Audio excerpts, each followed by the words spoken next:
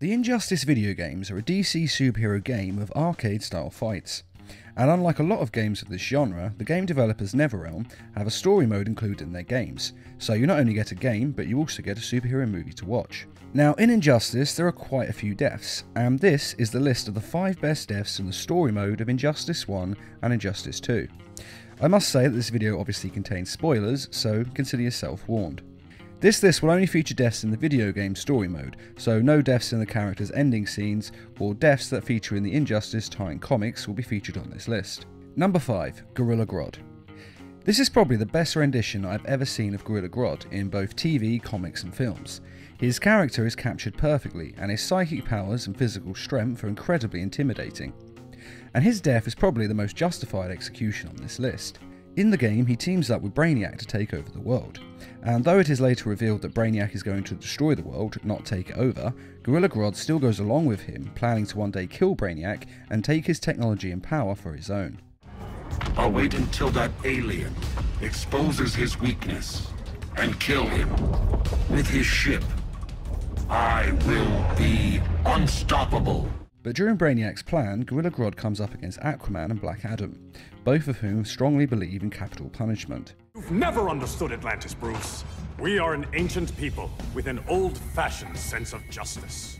In the game, Gorilla Grodd is the ruthless leader of Gorilla City and is planning to attack the human world and take over the planet. And he has the firepower and soldiers to make this happen.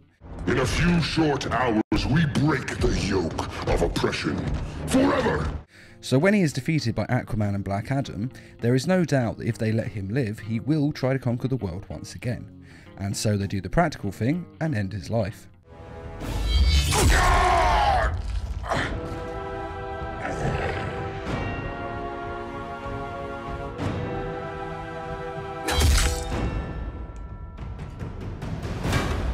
This is one of those scenes where normally the heroes don't kill the bad guy, and we're always sitting there saying they should kill the bad guy. But being faced with it is a bit weird, and though we expect this from Black Adam, this scene does really cement the fact that Aquaman is beyond redemption, as the first game portrays him as just doing what he has to do in order to keep his kingdom safe. But this second game shows him as a villain who executes prisoners without due process. Number 4. Victor Zsasz. The death of Zsasz himself isn't all that significant, although it does ruin the continuity of the comics, as Zsasz was later supposed to kill Alfred. And before anyone says the game and the comics are separate, NetherRealm have said that the game and the comics have the same continuity and the same universe.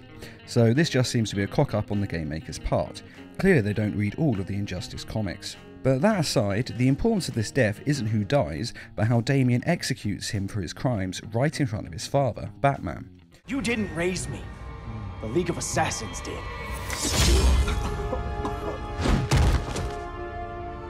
Problem solved. Choosing to side with Superman and forever ruining their relationship as father and son. It's a pretty hardcore way to introduce newcomers to this universe's version of both Superman and Damian Wayne. And if we're being honest, I think all of us partly agree with killing Zsasz. After all, he was a violent serial killer who was 100% responsible for the murders he was accused of. Victor Zsasz. Psychopath. How many women have you killed? 121. My only real problem with this is that Damian Wayne just executes him himself with no trial or even authority to do so, but this is the superhero genre, so you just have to go with it. Number 3. Shazam. DC's Captain Marvel has now officially had his name changed to Shazam, and his death in the first game was a terrible moment and a pivotal changing point of the Justice League's regime, even leading to the Flash leaving Superman's side to join Batman's, as this execution shows how truly evil Superman has become in his dictatorial rule.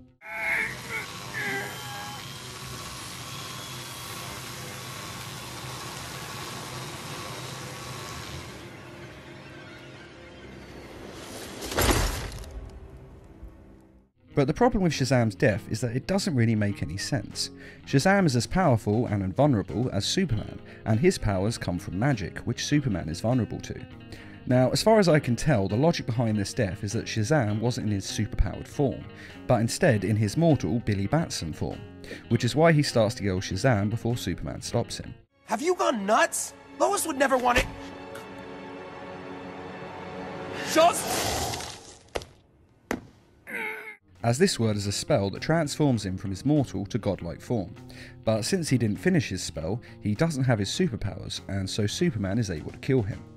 But this really makes no sense because when he turns his powers off, his form is completely different and that of a young child, something that is even shown in the game itself.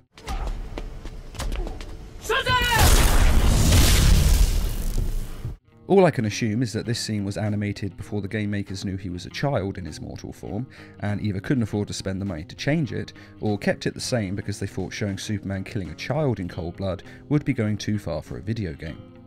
This may not be the case, but I can't see what else it could be, unless the game makers just didn't do enough research on how powerful Shazam is, and genuinely thought Superman could kill him this easily. But the fact of the matter is that Superman could not kill Shazam this easily. Shazam is invulnerable, and though the heat vision may have hurt him, it definitely wouldn't have melted his brain. But it is a powerful death that shows to the entire league that Superman has truly crossed over to the dark side, and that everyone is too scared of him to say anything. Anyone else? This also shows how Superman was able to take control of the world in the first place. Fear is a powerful weapon. Number 2, Lex Luthor. In this universe, Lex Luthor isn't evil and is actually Superman's best friend. Unlike your Luthor, I've never indulged in lawbreaking. Superman doesn't suspect his best friend is funding the insurgency. And his death is very emotional for Superman and may actually be what sends him into full supervillain mode, as he feels betrayed by his closest friend, whom he trusted completely as an ally. No dinner this evening? Stefan has a new shipment of that Kansas beef. Next time. But when Lex Luthor tries to take down Superman with his kryptonite-powered laser, Shazam stops Lex from firing the laser, which ironically allows Superman to kill Shazam about an hour later. Maximum weapons range, 1,500 meters. Weapons lock in 7 seconds. 5 seconds. 1 second. System spin. System spin. System spin. But since he has stopped Luthor from firing his kryptonite laser, he's unable to take down Superman.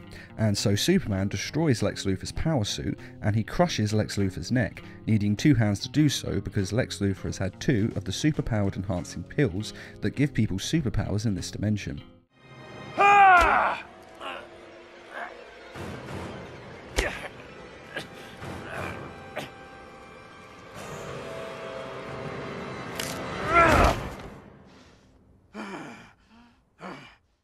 And after this you can see the regret on Superman's face, and hear through his super hearing how everyone can't believe he killed his best friend, and that he's now completely become a villain, until it's too much for him and Superman flies away to escape their voices in the void of space.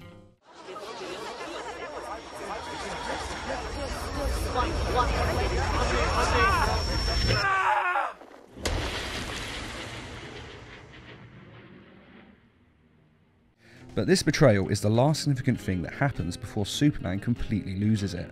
Before Lex Luthor's death, Superman's actions have a moral grey area, and can even appear justified. But after this death, Superman's actions are completely supervillain evil, as he then decides to flatten cities and kill millions of civilians to set an example. Then, I'm finding the dimension these duplicates came from. They'll pay for interfering. And this is without a doubt the second most significant death of the game series, which brings us to the most significant death. Number 1, the Joker.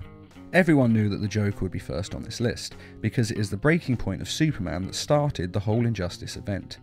You drugged me! Made me... Lois, my son. First Krypton, now Metropolis. People you love tend to blow up, don't they? Superman, don't! Killing the Joker was Superman's first step on the road to becoming a supervillain. And if it hadn't been for the Joker killing Superman's wife and unborn child, effectively pushing him too far and causing Superman to lose his temper,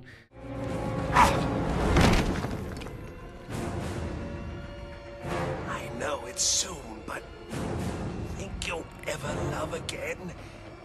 Maybe you won't kill your next family.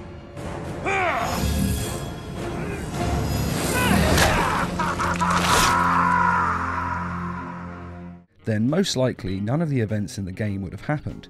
Superman wouldn't have lost his mind and become essentially a dictator and mass murderer, and would have continued on as a hero to the world.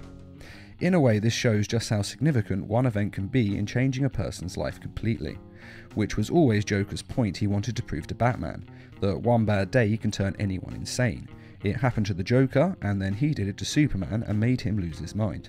The Joker was never able to break Batman in this way, but he was able to break the Man of Steel, showing that Superman was actually quite human after all. I could have prevented Metropolis, saved my family!